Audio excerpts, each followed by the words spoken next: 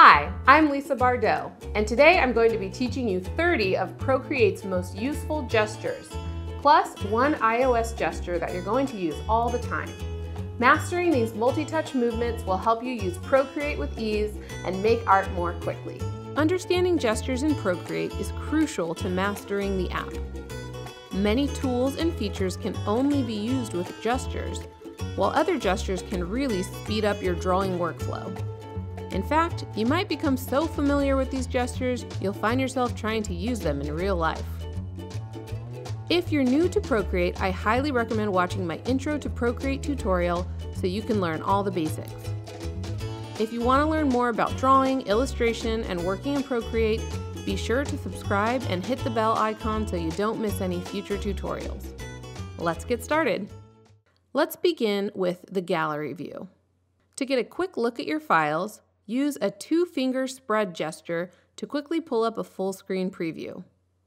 Tap on the left or right to cycle through the files in your gallery.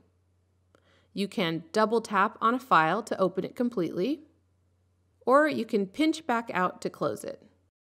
To quickly select multiple files at once, tap Select in the upper right, then swipe over as many files as you'd like to select them. Swipe left with one finger to reveal options to share, duplicate, or delete. Tap, hold, and drag a file to rearrange your gallery. Drag one canvas over top another to group them into a stack. This is really helpful for organizing your artwork. To take a file out of a stack, move it to the upper left, hold, then drag it back to the gallery. Next, we'll take a look at gestures for the Procreate Canvas interface. Use two fingers to spread or pinch to zoom in and out of your canvas. Turn your fingers to rotate your canvas.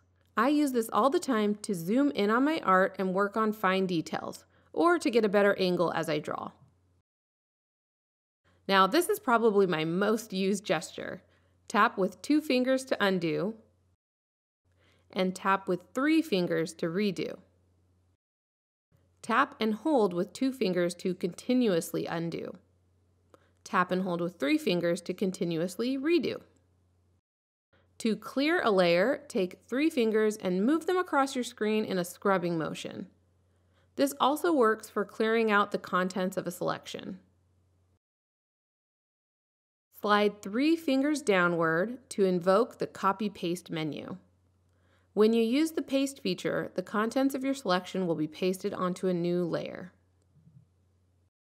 This is the sidebar. It contains sliders for adjusting the size and opacity of your brushes and a programmable Modify button. You can move this section up or down by dragging a finger from the edge of the interface over the Modify button. Then drag the sidebar to a more preferable location. And this isn't a gesture, but here is a helpful tip for you left-handed artists. To move the sidebar to the other side of the screen, go to the Actions menu, Prefs, and toggle on Right Hand Interface. Next, I'll show you some helpful gestures in the Brushes panel and Tools. You can rearrange your brush sets by tapping and holding one of them and moving it up or down. I like to store my most used brush sets together and at the top of my Brushes panel. You can create a new brush set by pulling down on the list of sets. A plus icon will appear and you can create a new set. Select multiple brushes by swiping right on them. To move a brush to a different set, tap and hold and drag it out over the name of the brush set you want to put it in. Hover until the set opens, then drop it inside the panel.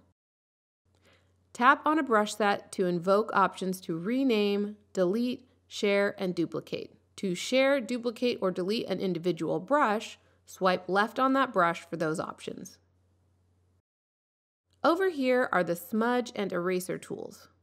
Tap and hold the eraser tool to select the same brush you are using as your brush to use as the eraser. This will ensure your eraser marks will be consistent in texture to your brush marks. You can use the same gesture to select the same brush for your smudge tool. Layers are probably the most useful tool for digital artists. I'll show you some handy gestures to level up your layer game. Here is the Layers panel. To rearrange your layers, tap and hold, then drag it into your desired position. Merge layers together by pinching together 2 or more of them. Select multiple layers by swiping right on each of them. You can move 1 or more layers to another canvas. Tap and hold, then drag the layers out of the Layers panel. Do not let go. With your other hand, tap Gallery. Open a different file, then open the Layers panel, then drop the layers into the panel. Keep in mind that not all layer settings may transfer when doing this. Things like blend modes and groups will be reset. This little checkbox toggles on a layer's visibility. If you tap and hold it, you will turn off visibility for all other layers, leaving this layer visible. Tap and hold that checkbox again to make all the other layers visible again. To select the contents of a layer, hold 2 fingers down on that layer. There's even a gesture for adjusting your layer opacity. Do a 2-finger tap on a layer, which will invoke a blue bar at the top. Slide your finger left or right to adjust the opacity of that layer. Swipe right on a layer with 2 fingers to turn on Alpha Lock. Alpha Lock is probably one of my favorite and most used Procreate features. You can learn more about how to use Alpha Lock in my Procreate Masks tutorial. Repeat the same gesture to turn it off. And now some gestures to help when working with color. Tap and hold with your finger anywhere on the canvas to invoke the eyedropper. Drag around to select any color that is already on your canvas. This is the color button. Tap and hold it to select the previous color. For a quick color fill, drag the color button out and drop it into any closed shape to fill it with color. And if the color isn't quite filling all the way, or if it's spilling out everywhere, you may need to adjust the color drop threshold. To do this, drag the button into the shape and don't lift your finger. A blue bar will appear at the top of the screen. Slide your finger left or right to adjust how much of the color bleeds into other areas. Quick line and quick shape are 2 very handy tools for making perfectly straight lines and shapes. Here are a couple quick line and quick shape gestures you might not know. To make a perfectly straight line with Procreate, draw a line and don't lift your pencil from the screen. The line will become straight. Place another finger on the screen and now the line will snap to 15-degree increments. This is especially useful for creating perfect horizontal or vertical lines. You can also use this feature to create round shapes, rectangular shapes, triangular shapes, arcs, and polygons. After drawing the shape, don't lift your pencil and place another finger on the screen to create a perfect circle, square, or equilateral triangle. I have one more gesture to show you. This is actually a feature of iOS, but it's incredibly useful when working in Procreate, and that is the split screen view. Apple calls this multitasking. Multitasking allows you to have Procreate on one side of your screen and another app on the other side. I use this all the time to pull up photos to use as references while I'm drawing. To use multitasking, drag a finger up from the bottom of the screen until your dock appears. Tap and hold one of the apps and then drag it to the side of the screen, then release.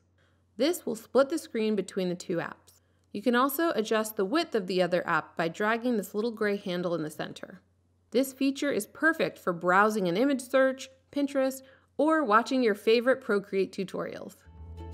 Thank you so much for watching. I hope you've learned some fancy new finger work and are well on your way to mastering gestures in Procreate.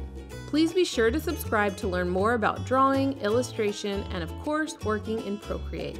Again, I'm Lisa Bardot, and I teach people how to find their creativity through drawing on the iPad. I am the owner of Bardot Brush, one of the leading brush creators for Procreate. If you'd like to support me, I hope you'll take a look at my premium brush sets that inspire creativity at bardotbrush.com.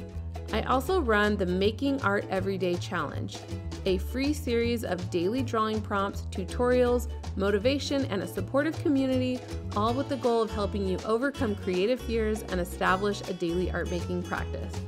Learn more at bardobrush.com/joinMAE. If you're posting artwork to Instagram made with my brushes or tutorials, I would love to see it. Use the hashtag #BardotBrush. Thanks and happy art making!